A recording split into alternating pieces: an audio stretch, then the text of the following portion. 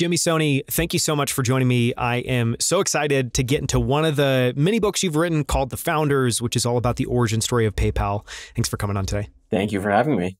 So, I don't normally do this, but I have to start this interview by just saying, The Founders is not a short, book. It takes commitment, I think, to be able to read it, but it is an incredible book. It's fascinating. It's surprising.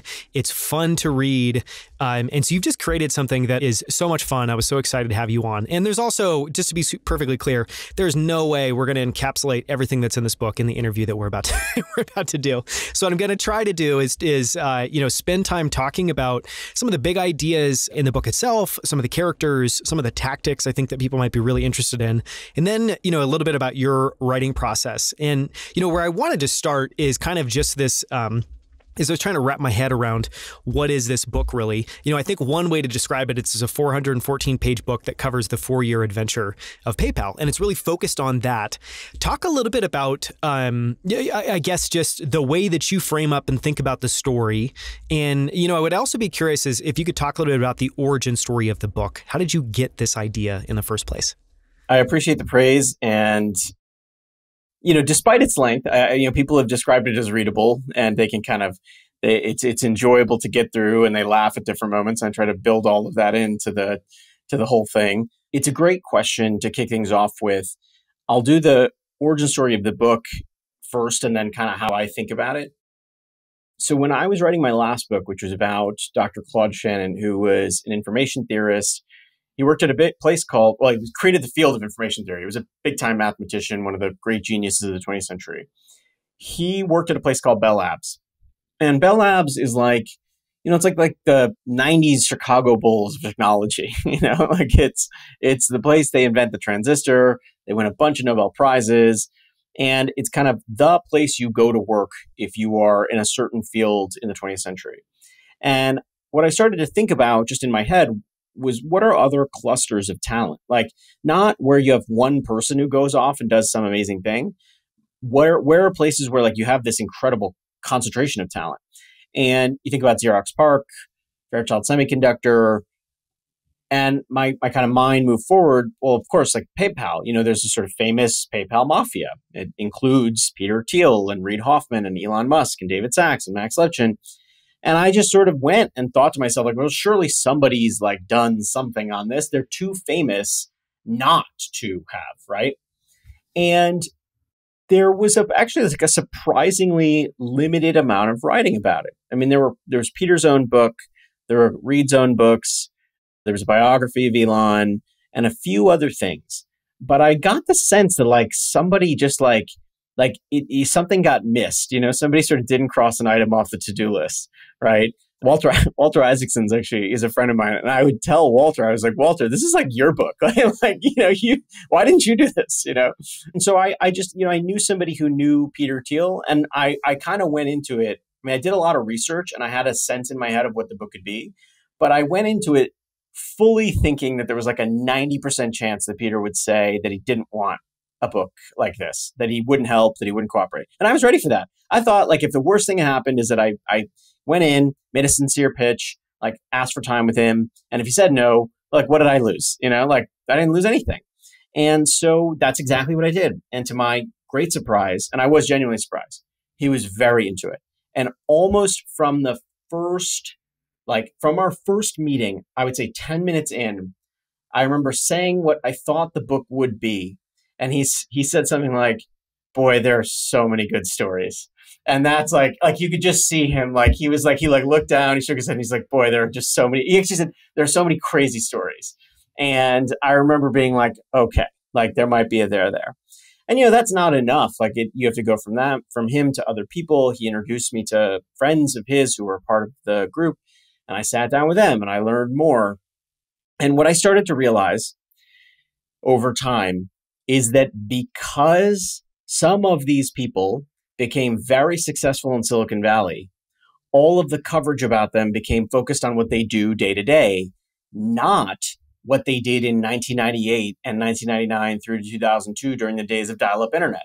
And by the way, that's totally understandable. If you are a journalist, let's say at Forbes or at the Financial Times, and you get time with Max Levchin, you cannot tell your boss, like, I'm going to go ask him about PayPal. They'd say, no, you need to ask him about the public company that he runs today. It's called Affirm. Like, that's what he's doing.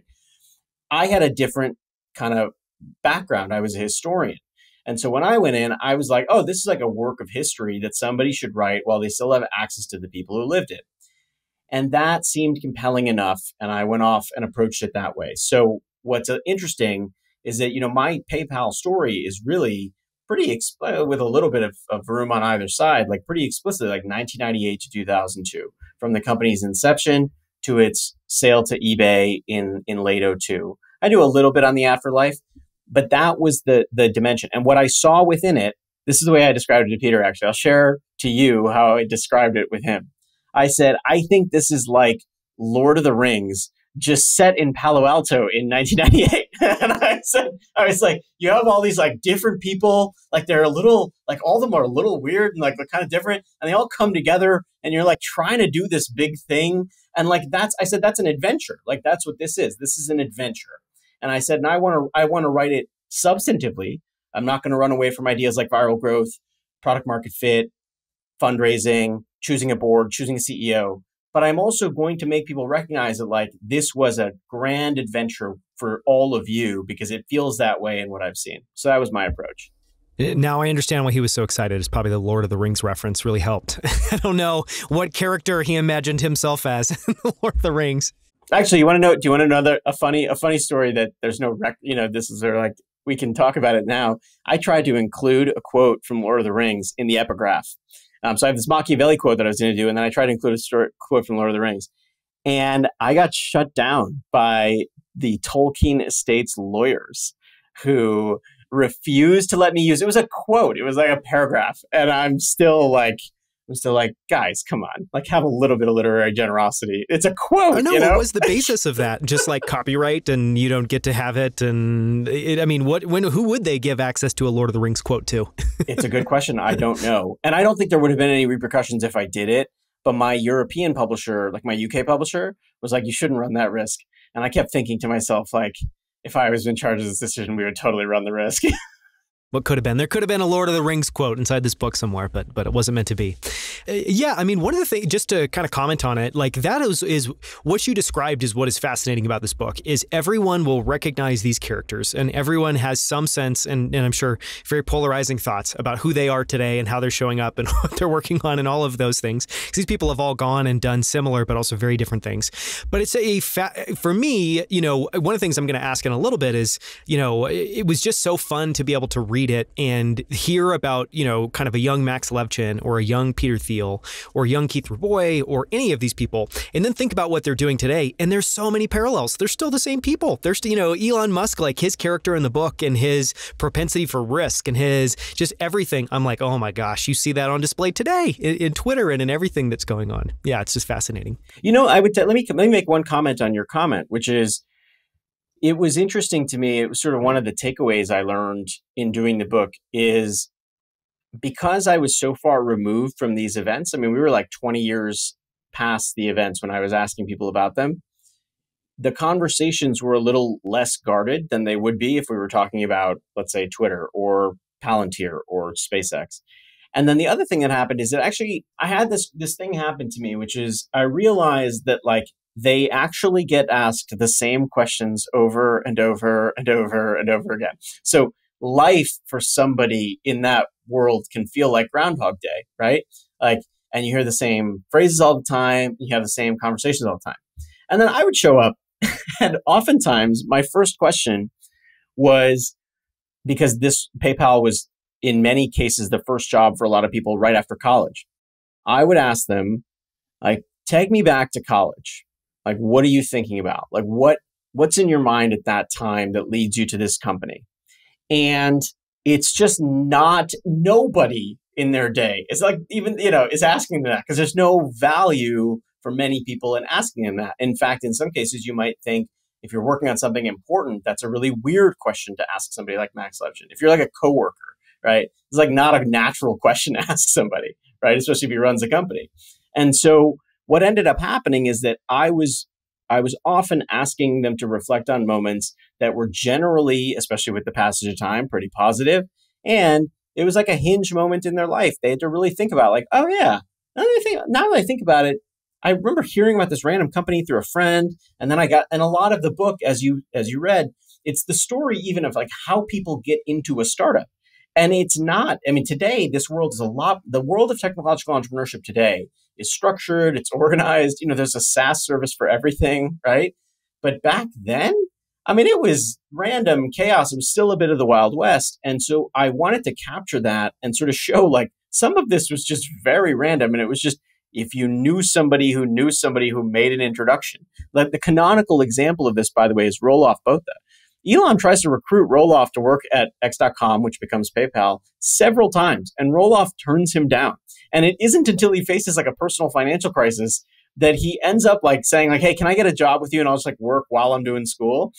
And today, Roelof runs Sequoia Capital. Like he's like one of the major domos in Silicon Valley. But I wanted to also for readers to appreciate, like, we look at these people a certain way today, but let's sort of not forget where they started. Like it's just, they weren't, birthed in 2022 and 2023.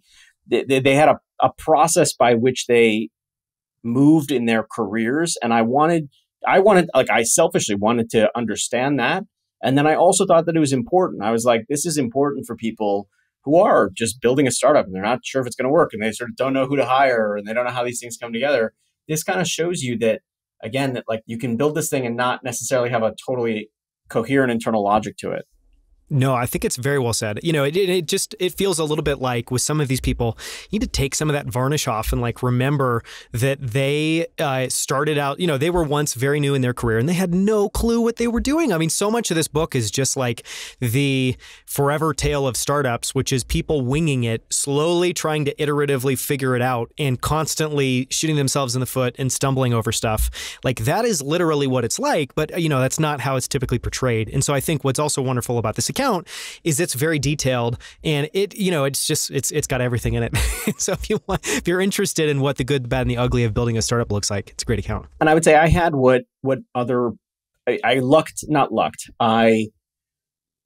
along the way of doing the interviews, one of the things I had, the reason there's a kind of immediacy to the book and the reason I have a lot of the details I have is because someone shared a bunch of gigabytes of email with me.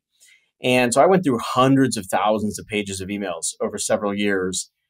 And I respected privacy, like people's personal privacy, but there were emails that were broadcast like widely, right? So like Peter Thiel's note to the team after September 11th, explaining and trying to put the terrorist attacks in context.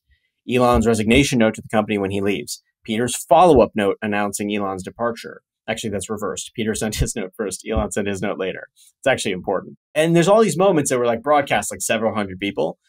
I used a lot of that material to give the book the scope and the kind of shape and definition that it had, because I didn't want people to think that I was just depending on interviews that are hazy from 20 years ago.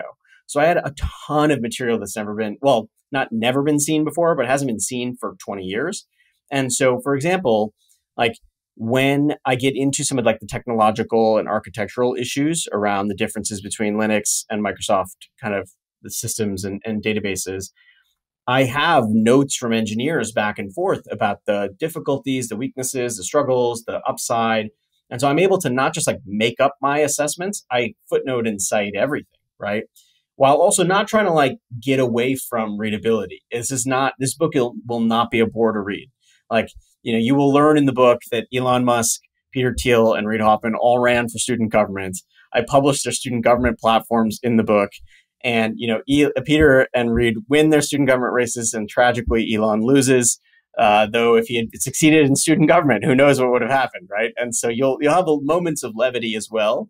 But I just wanted to say that because I think it's also important that these books not just be like random memories strewn together.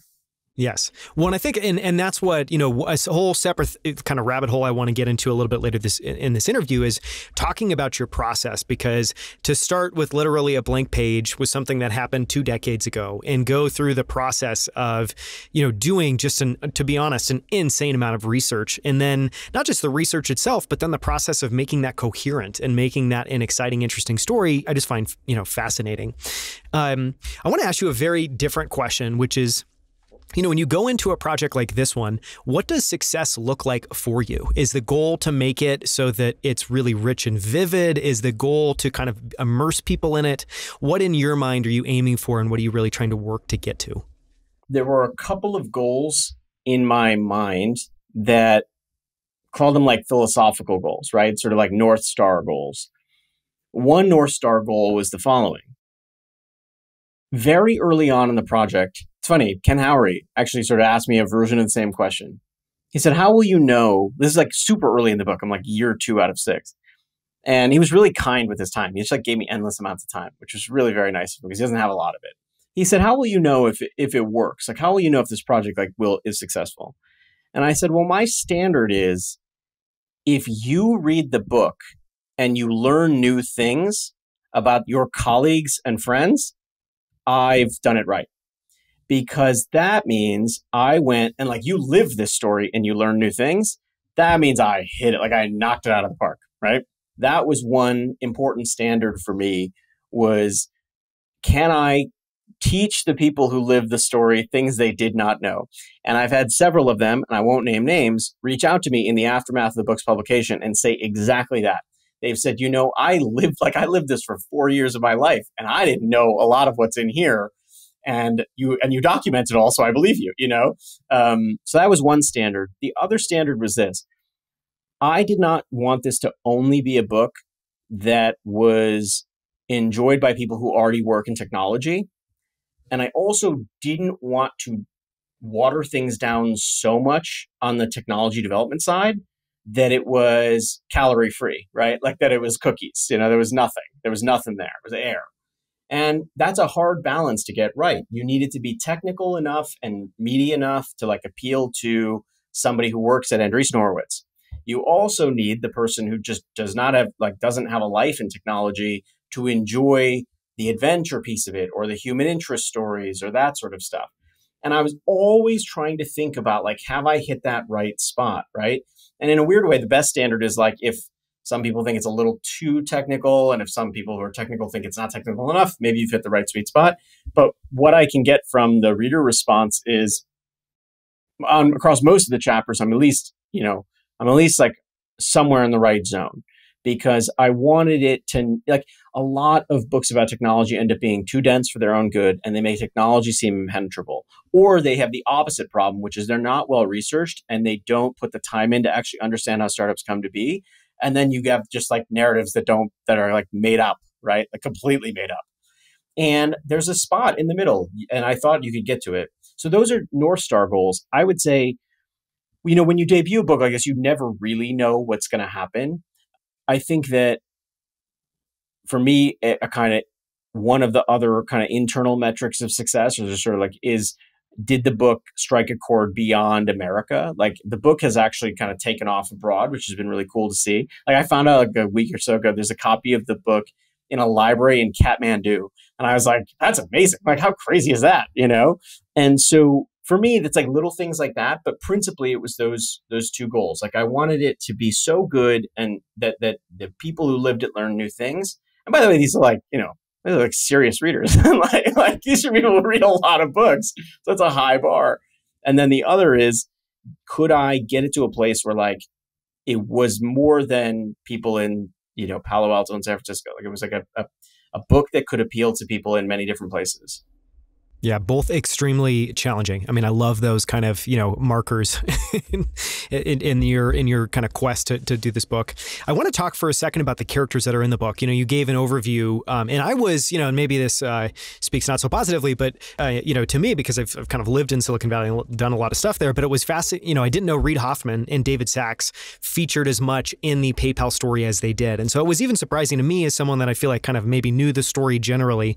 I learned a lot. I want to ask about the characters in the book, and was there a particular character, and what I mean by that is just the kind of core team or the people that were a part of building PayPal that surprised you the most? Either there's the biggest delta between what you thought of them and who they were, and then if there's a character that you relate to the most.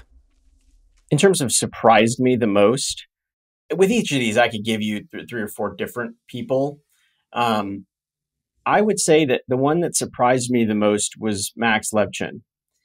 And it's because And I kind of kicked the book off with him, and he's a central character throughout.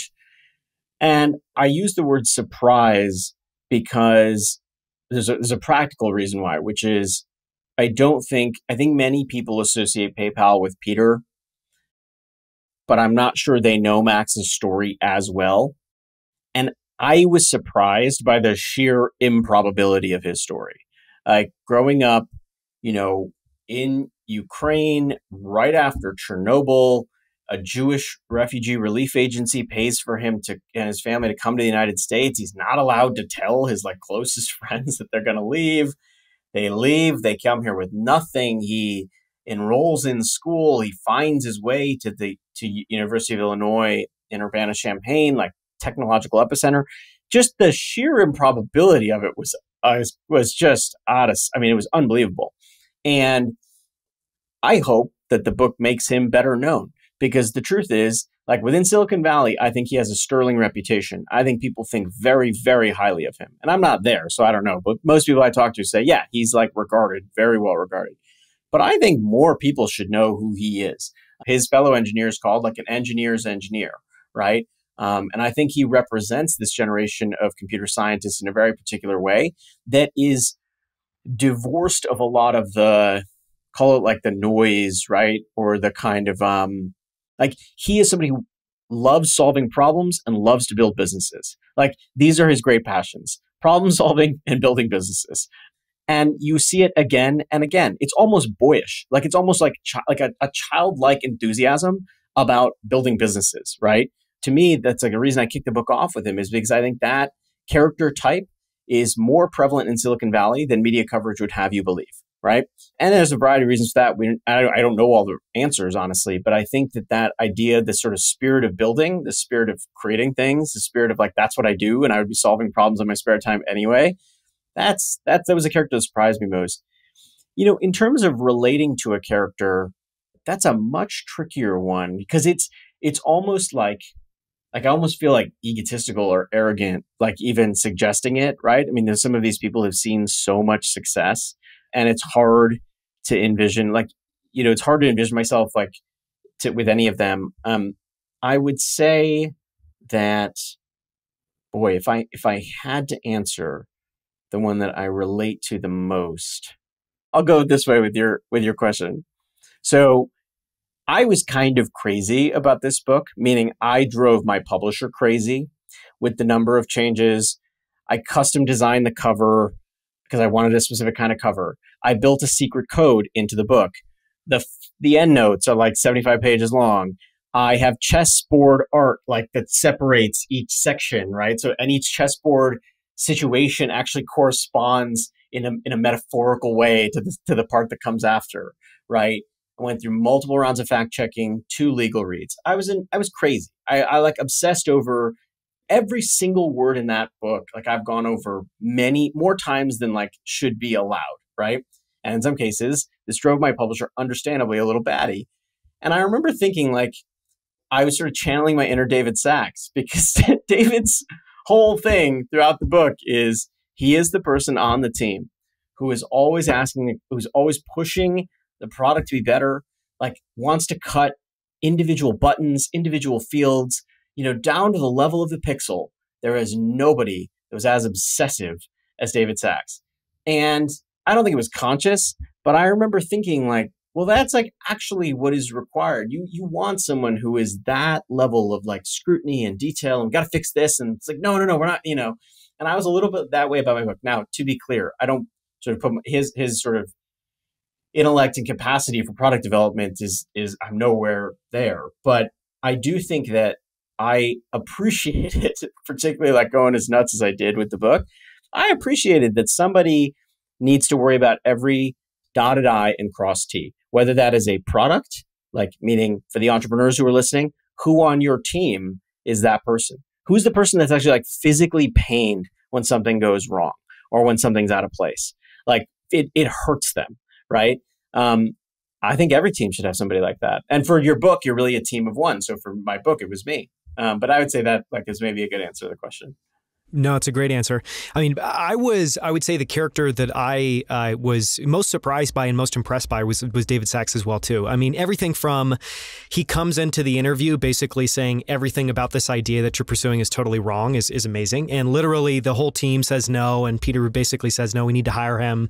You know, his and just an incredible number of really good calls, everything from reducing the size of the team to being immensely focused on removing friction. It's just really, really impressive. On that, I'll just make one comment, which is you might have asked at some point, like part of what happened is like the effect of the book on me. The thing you said about David Sachs and friction has stayed with me. And I will tell you, I'm not in this world. I don't build consumer technology products, but I notice friction in consumer technology products that I use so much more now, having like gone through the quotes and the thoughts of David. Like, and by the way, his product team played this back to me. They said, this is like how we were trained to do product work, was like noticing every single moment where you could lose a user. And I find, and I'm just thinking of it now, when I'm on a website and it has too many forms now, like I will sometimes like smile or like laugh to myself, like, oh boy, like what if if David were here, like hack and slash and like tell them to get rid of this page and this is crazy, But I think there's that's discipline. That is like actually a discipline. It's a way of thinking about design and about how consumers relate to products. And I do a whole long riff in the book about exactly that, about how friction can be a death sentence in these kinds of companies. No, I think it's a fantastic, point. And it leads right into, where I kind of wanted to spend a bit of time next, which is as bizarre as it might sound, I think there's a lot of incredible lessons and kind of tactics that are woven through the book. And it's not necessarily presented as here is a lesson, but clearly going through it, there's a lot you can take away. I think one of those things, that kind of relates to David's presence and him pushing the team is this idea that just there's productive discomfort. There's so many instances in the book where you just see a lot of debating, a lot of fighting, and not shying away from that, really leaning into it. And, sometimes it's destructive. I think largely it's constructive. But just this idea that like high performance teams, because I think this is surprising for a lot of people that maybe haven't had a kind of startup experience, is you may just think that everything's snapping into place. It's kind of this Goldilocks tale. And what you actually find if you kind of dig in a little bit more is, no, it's an incredibly uncomfortable process. The team's really trying to figure out how this works. And there's a lot of debate and there's a lot of just discomfort with that. One of I think the lines in the book is at PayPal, disharmony created discovery, which I think is such an amazing way of just condensing down this idea. Talk a little bit about productive discomfort, kind of your thoughts on why that was valuable and how that was valuable at PayPal. Yeah, it's one of the key things. I'm so glad you brought it up because it's one of the sort of key insights from the book, which is there were shouting matches galore during the creation of this company. There were snippy emails galore that I read. There were epic threads where people were disagreeing and debating everything, whether it was some like policy decision or some product decision. And I would argue that it is part and parcel of what made the company successful. There's a few people who played this back to me or played it back in other interviews. One of the people, is Max Lepchin, who said, if you have people talking and like talking about ideas face to face and sort of like combating about ideas face to face, that's good. You want that. If they're sniping at each other behind their backs, that's really bad. And part of what happened at PayPal is that there were epic disagreements that mostly happened face to face. Now, it's not to say that there wasn't a little bit of politics and like the same sort of stuff that happens in every other company, but I had multiple people say to me, there was this interview. This wasn't included in the book, but this interview that I did with this guy, Ted Fong. Ted was briefly on the product team, and he said, when I would go to meet with David Sachs, I would go in so prepared because I knew that if there were any weaknesses in my argument, he would find them and he would call them out. And he would ask me why I hadn't found them in the first place. And so it was not a place for the faint of heart. It was not a place where you could get away with, And I found that that level of discomfort, that level of unease actually led to some really remarkable things happening within the company. And there's this line at the end, I won't get it exactly right, but Max talks about how very bright people who are sort of A players, they want to be, they are comfortable disagreeing with ideas and they're able to separate the person from the idea, meaning you could sort of shout at somebody all day long and still be friendly with them by the end of the day. Why? Because you're working toward the improvement of the product, not each other's egos or how you feel. There's sort of no kumbaya stuff here, right? It's very much like, what are we going to do to make the product better? And, I would say sort of David Sacks is the canonical example of that, but he's not the only one, right? But he is the person in the room saying like his thing. And then somebody told me this, they said, he cared so much about the end user experience. And it was like, that was what we needed to worry about. Like, what are we doing? Right. And I think, look, here's what I'll say, full disclosure. I think that's a very hard balance to get right, because you could also just have a culture with a bunch of jerks who are just yelling at each other and it's not about the product, right? So I'm not saying that I have some special unlock or key for like figuring out like how exactly do you create the culture. What I mean to say is, if you don't have product disagreements happening that are somewhat vocal and impassioned, where people can kind of get like really try to drill toward the truth or to the right answer, you might have something broken in your culture, right? That people aren't actually willing, like they don't feel the freedom to express with some intensity why they think they are right, right? The second part of that that's important is this happened irrespective of hierarchy. One of the interesting things that I didn't know about startups, not having worked in one, but like I kind of heard, they're flat. They're flat organizations. But I really saw it when I saw emails from junior level employees calling out executives on Threads, or heard about it secondhand, where actually that was encouraged at PayPal. You were sort of encouraged to be thoughtfully insubordinate, right? There's this great moment in the book. Here's a small example of it. It has nothing to do with the product. The C-suite needs to like cut costs. So one of the cost centers they unfortunately decided to cut is free vending machine snacks. So they're like, all right, guys, can't do free vending machine snacks anymore. We're not going to you're going to have to pay for these now because we got to get ready for our IPO. So the team is really pissed off. And there's a person on the team, George Ishii, and like a sort of group of other people are like, well, if we're going to pay for them, we want better snacks. So they design a vending machine drawer, and you can swipe your PayPal badge in front of a scanner that they put up in front of the door, and then it unlocks the drawer or something, and you can take the snack you want, and it automatically sort of debits your card, right? You're or your PayPal account. And it was an elaborate act of insubordination against their executives, but it was celebrated throughout the office, right? And I think that's a certain amount of that is going to be necessary for any startup to succeed, because what is a startup ultimately? It's an organization that's likely trying to take on some incumbent at something, right? They've looked at some situation and they've said, everybody has failed here. There's a market need, or there's a problem with the existing products, the set of products and services on offer. We've got to take that on. Well, chutzpah is at the heart of that, right? And if you can't have that internally, how are you ever going to have that externally? That was one of the kind of lessons for me, was PayPal was also taking on Visa. It was taking on eBay. It was taking on MasterCard. It was challenging government regulators. If they couldn't have honest conversations internally, how are they ever going to succeed externally? You sort of can't take these things too far, but I saw that play out very powerfully, that you had to have people with the steel in their spine to say, no, we're going to go this way and it's going to work. And, it's was not always that was the most fun conversations, but they were important. No, I mean, you made so many great points there. And the only thing I would add is, I think generally from what I've seen, high performance cultures have a degree of, I don't know if you'd call it combativeness, but it's very, I would say, academic, where it's about the work is more important than you. It's more important than any individual. And that's where you're really engaging. And I think just, if it was a dial, comfortable organizations without productive discomfort, I think aren't, just as effective. I wanted to cover a couple of other things. I want to talk about hiring and speed, but where I want to start, I think one of the things I thought was just fascinating in the book is Elon Musk, shares a couple of his insights around how to build a great product. And it was really this idea that you have to go through this process of recursive self-improvement. And I'm just going to read a couple of quotes and we can kind of go from there because I think they're just too good.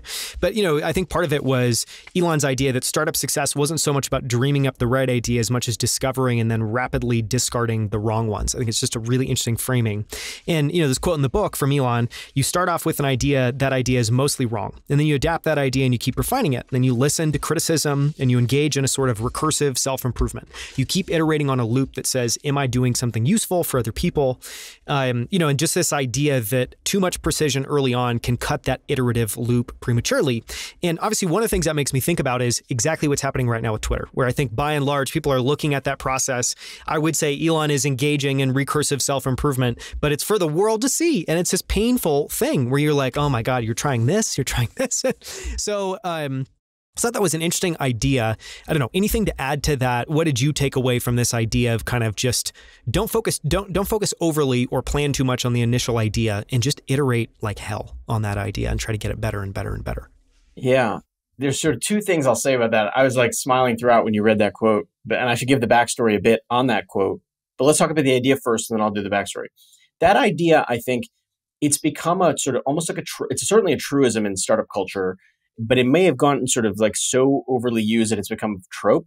But that doesn't mean it's not important. Like, if you look at the words he says, you start out with an idea, and that idea is mostly wrong, right? So you have some insight, but you're mostly wrong. Right. So imagine like building something from scratch. And I'm sure the people listening have had this experience that like the product you put on the first PowerPoint is like, looks night and day different from the thing that you sold to some bigger company or that had some success or that first hit product market fit. And in Elon's case at X.com, he sees X.com as the sort of greatest financial institution ever built. It's going to combine banks, mortgages, credit lines, everything, insurance, anything financial. And what PayPal becomes is a scaled person-to-person payment system, right, with exceptional fraud-fighting capabilities. There was there was a big delta between where he started, which was the ideas were probably right. It was probably a little premature. There were a bunch of other things that happened. But I thought of that quote as like one of the most important sort of insights, which is a startup is by definition a process of self-improvement, and you are beginning from a place where you are wrong and you are trying to get to right, as opposed to thinking we've got to figure it out. Like all we got to do is like this, and this, and that's how the cake is going to be baked. I mean, that's like, and I'm not in this world, but my sense is that, and I know this only from Bookland, like it's really hard to sit in something is wrong in the same way that it's hard to look at a draft that really sucks and you have to get it to be better. And you're just like looking at it and you're like, is this ever going to work? Like, why didn't I just go to medical school like my mom wanted? Like, sort of, like all that stuff comes up. And so I really like that quote. I will say that the reason I was sort of smiling and like kind of like reminiscing when you were reading it, there was this video from years and years and years ago where Elon had been invited to do Chinese television. And when I got to this YouTube video, most of the beginning is in Chinese, most of the end is in Chinese, and in the middle is Elon's English responses to these questions. And I think this thing had like a handful of video views.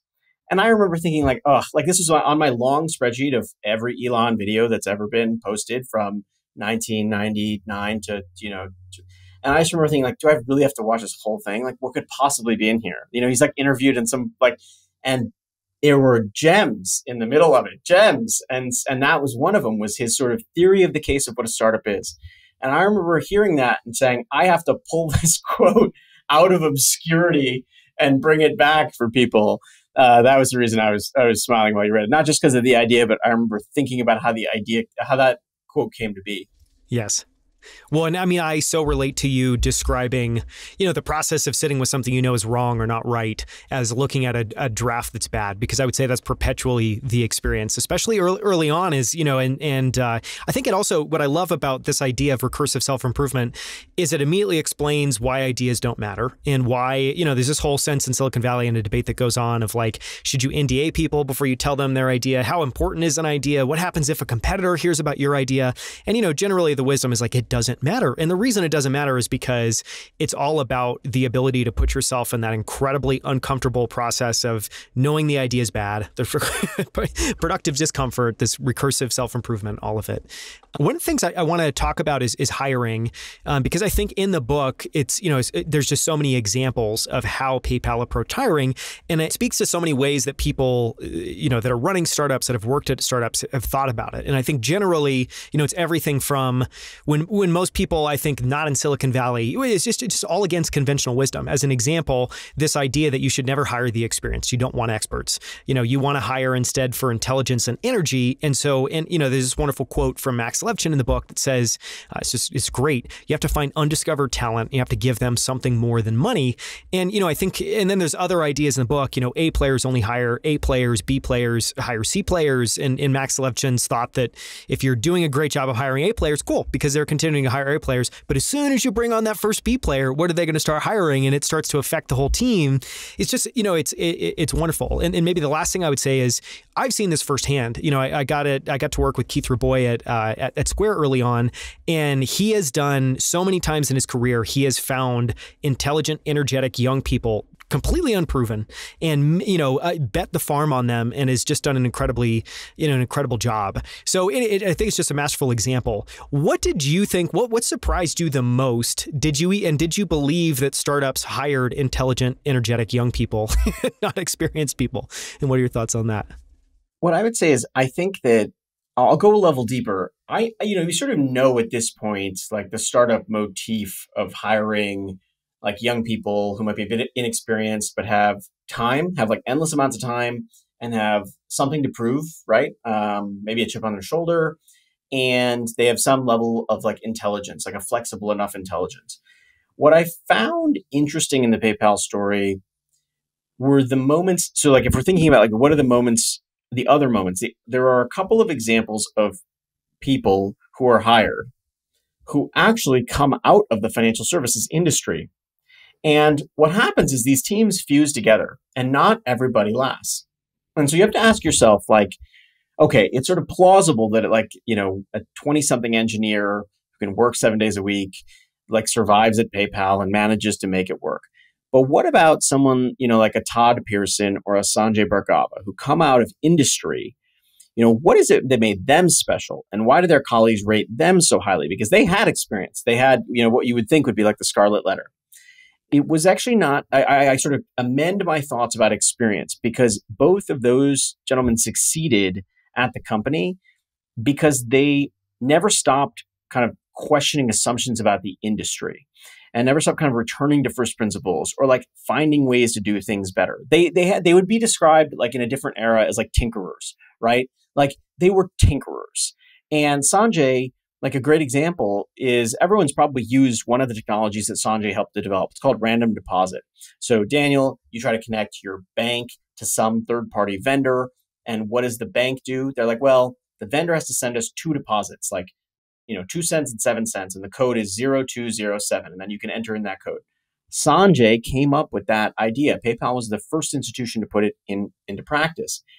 It's because like he didn't say to himself, well, like, these are the ways that we've done authentication for 30 years at Citibank or whatever, right? He kind of came in and said, well, what if we were trying to flexibly create a cheap ATM code from scratch? How would we do that, right?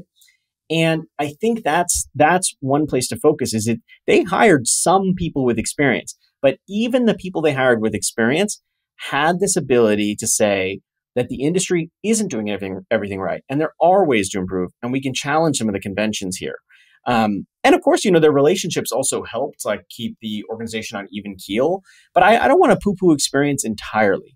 I think the idea is like, does your experience lead you to be stuck in the way things have always been done? Or does your experience actually lead you to see 5 opportunities to do things better? And that, I think, is something that can be predictive of success in a startup environment. Not wholly predictive, but Todd did not get booted out of the organization. He sees it through to its IPO, right? And part of that is like he is willing to sort of suspend what he knows and say, what if we were starting from scratch, right? So that's the only amendment I would make. But I think the other thing I would say about hiring is PayPal's hiring was also in the very earliest days, a lot of friends. And I think friendship and business can get complicated. They were certainly complicated at different moments in the PayPal story. But I would say that this book is a robust argument in defense of working with your friends. And there's this gentleman who explained it to me, David Wallace. He said, part of what that does is that we all trusted each other. Like we had a basic amount of trust in one another and our judgment and everything else. And so if you have the right group of friends, like, you could build the next PayPal. But part of what happens is you trust each other enough to be honest, and then you can iterate more quickly on the product. And I didn't know that. That was counterintuitive to me coming in. I thought, look, your friends are your friends, your business is your business. It might overlap to some degree, but you should be a little careful. This was a powerful counter argument against that.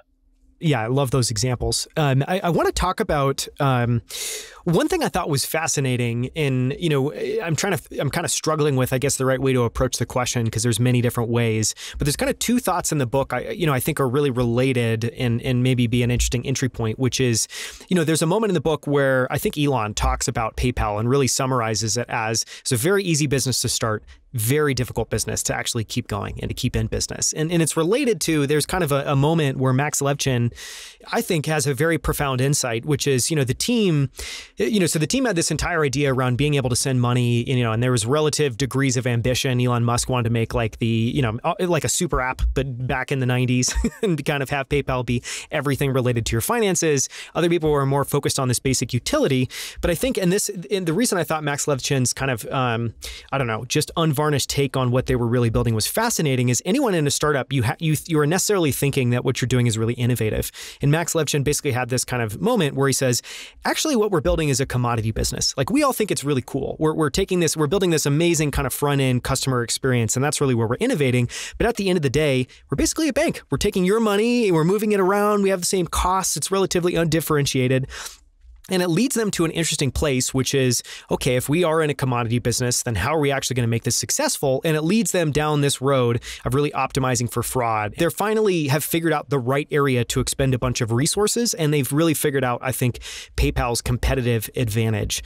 Thoughts on that? Because it felt, I know it felt like for a long time PayPal was stumbling over what to build, and it seems like that was an aha moment. I don't know, thoughts on that in that road, in that kind of path? Well, your description of it, is spot on. I probably shouldn't say anything in case I get something wrong, because you're 100% right, which is the way that people think of PayPal is the way they use PayPal, which is I send Daniel $10, right? It's easy. Or Venmo, because it's owned by PayPal now.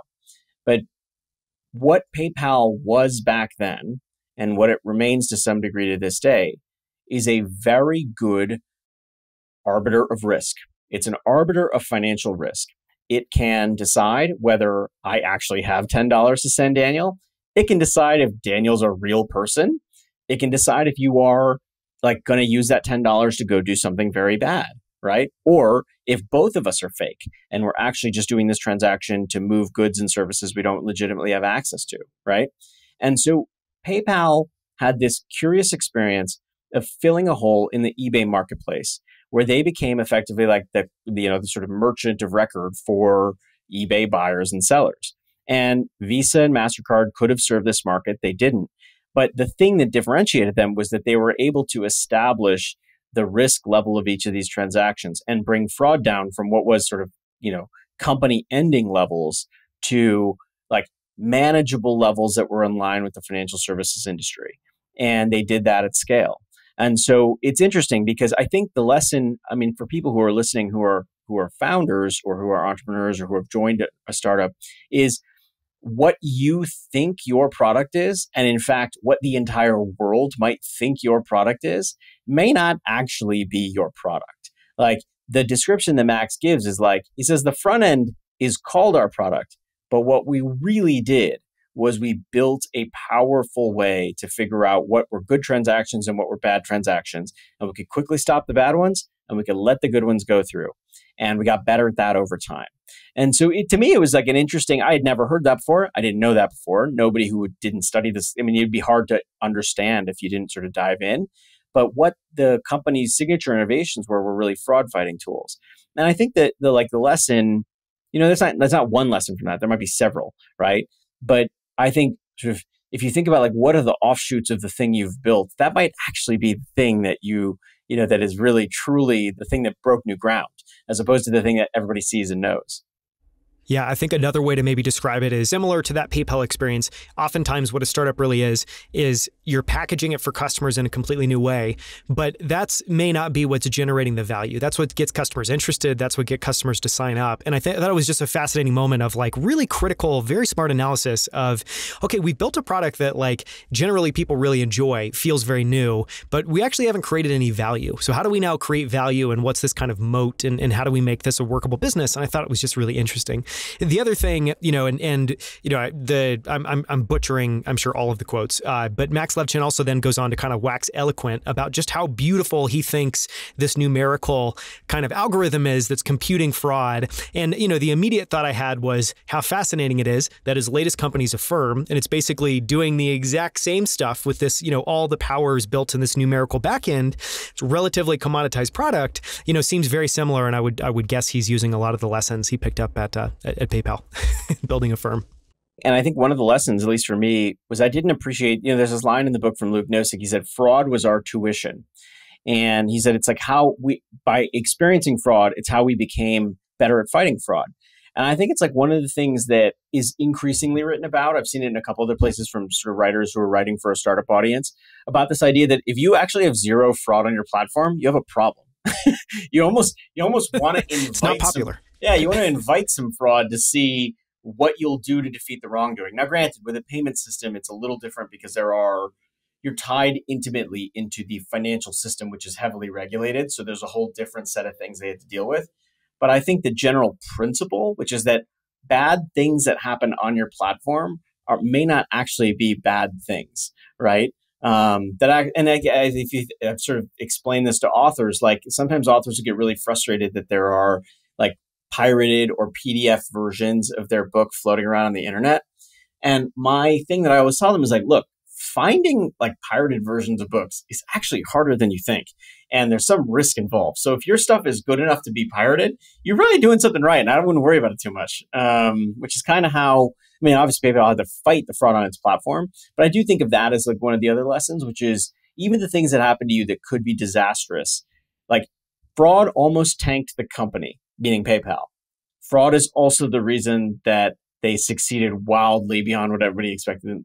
Fighting fraud is what made them succeed wildly.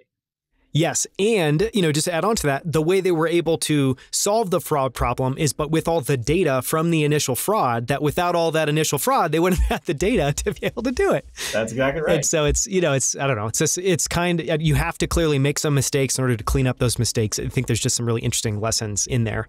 I want to talk about one more thing that feels very timely, which is that PayPal was really built in the dot-com bubble, in a massive market meltdown, especially in venture capital. And there's times in that book where Elon's, is kind of reflecting back and was like, yeah, it was an incredibly rough experience. Here we are at the beginning of 2023, we're in something that feels like it could become a recession. It's been very challenging, kind of the tech sector.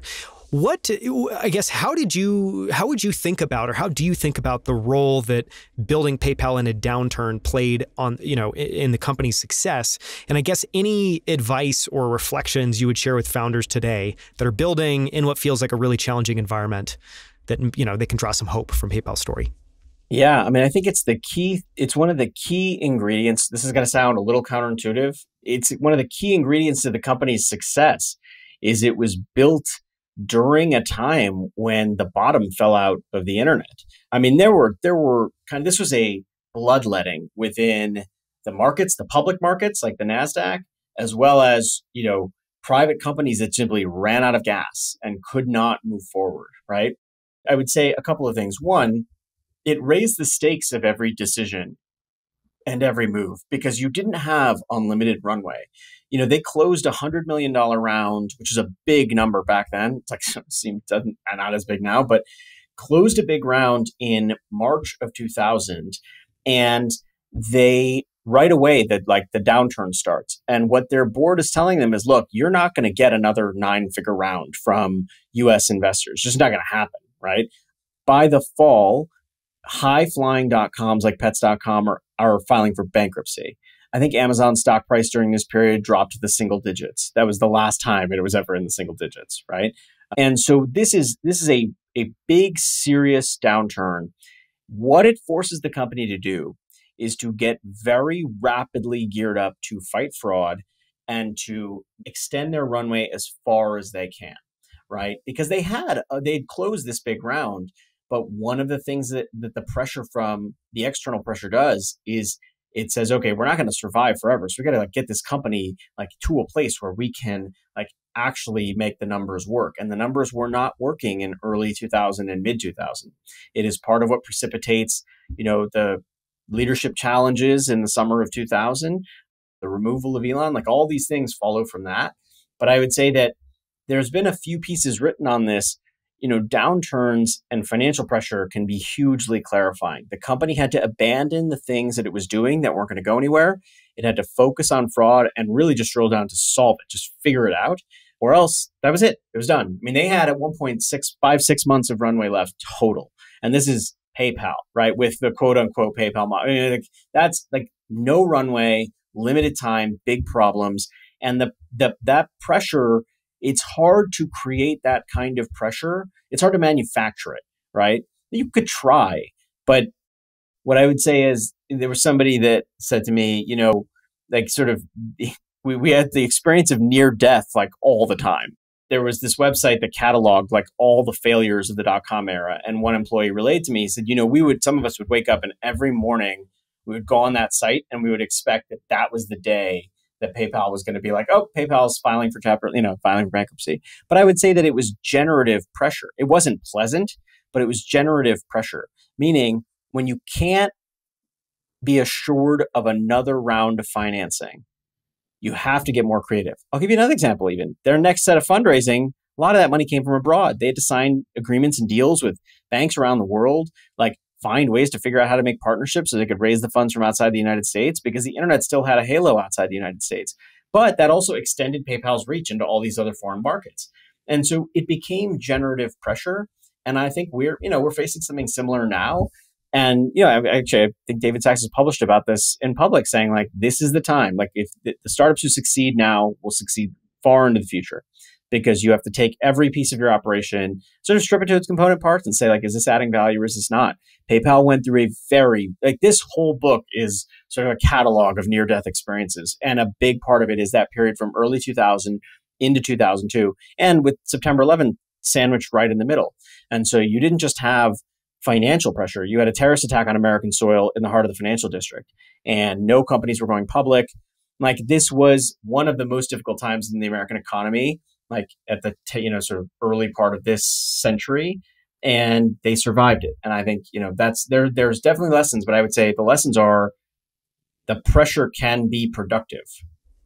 Which I think is a great lesson to take away. It feels just one way to maybe sum it up is it feels like going into an environment like this as a founder, you have to put on the no bullshit glasses. And it's basically you look at every part of your business. And I think the way you described it's totally right. And, there's even a lot of this in the book where I'm sure I'm going to butcher it. But one of the things I was also really impressed by is like the financial discipline, which I'm sure is clearly colored by the environment they were building in. But, they generally, kind of Peter Thiel and Max Levchin looked very harshly on expenses, and really only if it was going to improve the product or add value to the company would they be able to greenlight it. And that's sort of the environment that we're in again today. You've been amazingly gracious with your time. I have to cover a little bit of kind of research and process just because I think your process is particularly fascinating. So I'm going to try to keep this short, but I want to ask a couple of questions. And where I wanted to start was, I'm just going to read a little bit. You have a section in the back of the book called A Note on Sources and Methods. I'm just going to read the first two paragraphs, and maybe that's a way to kind of launch us off. I wrote this text roughly 2 decades after the events covered in these pages took place. My prior books were historical biographies, and I began this project in a fashion similar to those. To start, I created an extensive archive of every book, article, scholarly paper, and similar published reference to the company, PayPal, and to its antecedent companies, FieldLink, Confinity, and X.com. Whenever possible, I try to stick to those items published from 1998 to mid-2000s. I assembled a spreadsheet of every blog post, interview, and media appearance by the early founders and employees most associated with PayPal, then read, watched, and listened to each one of those appearances and mined them for nuggets. Those thousands of articles and hundreds of hours of footage proved essential, particularly recollections closer to the events in question. And this is, it's literally 3 pages on kind of your process. And that's followed up by just probably the most organized notes section I've ever seen in the back of the book with references on what you did. And so, the reason I wanted to read that is I think your research process is incredible. And one of the things I want to bring up in a second is kind of a fact checker. Talk a little bit about how intensive this research process is. Because I guess one question I have is you're writing for 5 years. Is there a window in the beginning that it's all research? Does this extend all the way? Just kind of give us an overview and a sense for what that looks like. The honest, broad answer, the honest strategic answer is when you do a book, you depend on some of the processes that you had before, but you build new process along the way, depending on what kind of book it is, right? And so for me, I was someone that didn't know, even some of the names that we've talked about. Like they weren't in my day to day vocabulary. I had maybe heard of them, but I didn't really know them. And so for me to get familiar with the subject matter, I just had to go kind of crazy and like assemble like a document that had every single thing these people had done and go through it. And what I did was for each person I was interviewing, I would build a version of this. So like a big spreadsheet where I'd go through and just honestly just try to go through, even if I listened to the same story 5 times, the same joke 10 times, I would go through and I would listen to it over and over and over again. And that allowed me to see the full dimensions of the story I was working with, to pull great quotes from different places, like that quote from Elon about recursive self-improvement. And it meant that when I was going into interviews, I wasn't going to ask them stuff they'd covered elsewhere. Like a big thing was just not asking the same questions because I knew their time with me was going to be so limited because their time is just limited in general. And so I made it a priority to do all of this work before I ever went into the room with them. And then that's sort of like part A is just, but part B is your question about timing. When you start, you're kind of doing like each piece at once. You try to get words on the page because that actually, it's sort of like getting to like what you might call like an MVP. You're trying to get to a place where like, even if you got something bad, you're looking at something to see how it fits together, right? And then you revise and you revise and you revise and you revisit your outline. It sort of, part one, step one is really that outline that drives the writing. Then you try to write as much as you can based on the interviews you have, while you're also getting interviews, doing emails, trying to get sources. That you sort of rinse and repeat for several years. You kind of chunk away at doing the different components of the chapter. I have a spreadsheet where like I would move, it's vertical. You'd go 1, 2, chapters 1, 2, 3, all the way down to chapter 18 or whatever it is. And you just keep. The most satisfying moments were when I would copy and paste a Google Doc link into the Google Sheets link next to the chapter that it corresponded to. That was like the best moment, right? It was like the moment I could like take a breath. And you just do that over and over again. I stored everything in the cloud so I could have easy access to revisions.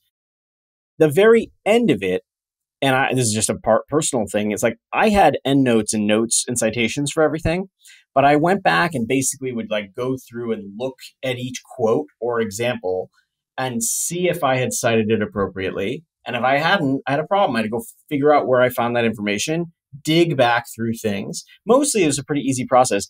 The last part of it, the kind of last 6 months, people don't know this. Publishers don't pay for fact checkers. So they'll pay for lawyers because they don't want to get sued, but they don't pay for fact checkers. And so I paid for like he was a total godsend. His name is Ben Kalin. He's an amazing fact checker.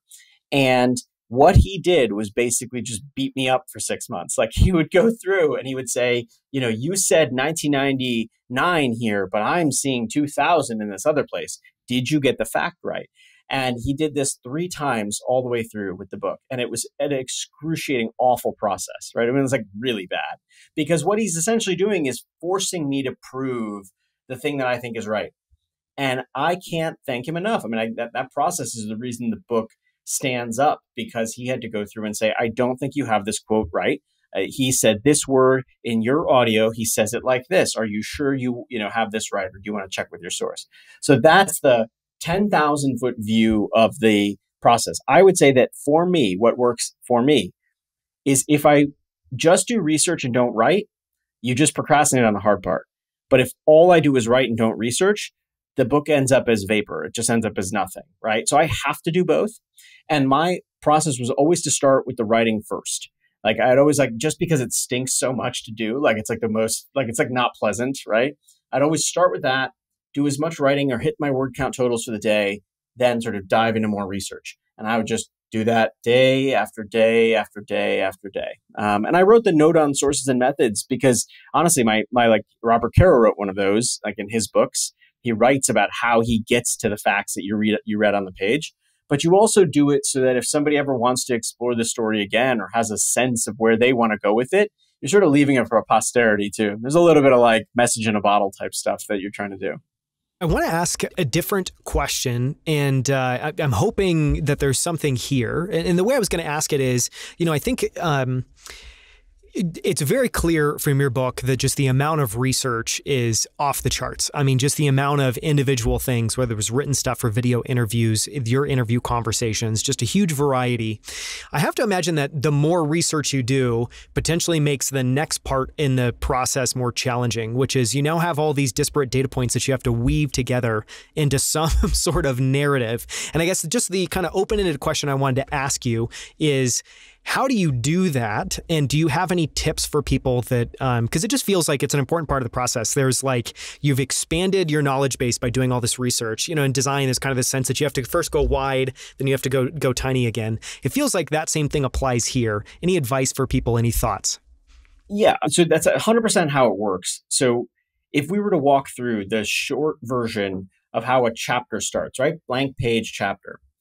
Where it starts is me copying and pasting like a volume of stuff that I've written in this software called Scrivner, which is like this like sort of big, like a lot of novelists use it, playwrights use it. And I copy and paste like this massive volume of text. So let's say the chapter is going to be 5,000 words. I'm probably copying and pasting somewhere around 10 to 15,000 words. Some of it's just random thoughts I wrote down. Some of it's quotes, and it's all just like this big mess. And I move it into Google Docs and I start working. And I chisel and I chisel and I chisel. And finally, I have something resembling a chapter. In that chiseling process, some stuff has been taken out. I found out some quotes are duplicative. I found out some stories weren't true. So I discard all of those. And then I've got at least like the first draft of a chapter. But I definitely start with way more material than I can possibly condense like down. Like the total amount of writing was I think over 3 times the book you're holding in your hand. So yeah, so I cut a lot because it just, this isn't, I don't want it to be War and Peace. Like, it's like people have short attention spans as it is. Like, we're in the TikTok era. I can't do War and Peace, But the key point, the salient point is you always start with a ton of material and you kind of wean and you whittle away at it. The interesting thing, this I did not really truly appreciate until this book. There is some value in seeing it as a PDF where it's laid out as a book. And meaning if you go for like even the difference between my Google Docs and my printed chapters is really substantial. I made a lot of PDF edits and I was super annoying to people. But I would say that the principle in general is like you might have a draft of something or a draft of a product or a version of a product that lives somewhere. And you're maybe seeing it in like your computer, right? You're seeing the mobile version of something you're designing on your computer. You won't really know what it's doing until you see it on your phone. Or in my case, I wouldn't really know what the chapters are like until I see them in PDF form. And here's why. Spacing. You don't know how things are spaced. You don't know where the separators are. You sort of don't feel it, right? And so I think like if I had a lesson for myself coming out of this, I want to get to that more quickly. I want to get to that version of it. Not what I think the MVP is, but what the actual, like it's like actually in a form that looks like a book, because my editing changed completely as a result. Well, this is, one of those fortunate interviews where I have probably 20 questions that I would love to ask you, but we don't have time today. So I just want to say, just a massive thank you so much for coming on, Jimmy. I'm a huge fan of your book. I would love to have you on again once I can be able to kind of consume and go through your Claude Shannon book. So thank you so much for the time. Thanks for coming on. Thank you. This was so fun. You asked a lot of questions I hadn't been asked before. Like this was so fun to do and to like relive some of these stories and hopefully to leave people with things that, again, the non-writers, some things that can help them, not just what's in the book, but some of the process of doing the book. Yes, I think that's, broadly fascinating. And it's also something that's really undercovered. I mean, one of the things that I really try to do, and thank you so much for indulging me, is like, this interview is just so much fun because we got to talk about broad level ideas, really specific tactics, your process. And I think there's stuff that we can take away from all of those. So thank you so much. This has been so much fun. And I can't recommend people listening.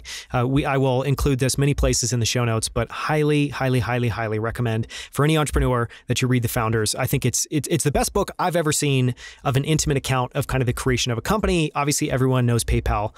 So thank you so much. I really appreciate it, Jimmy.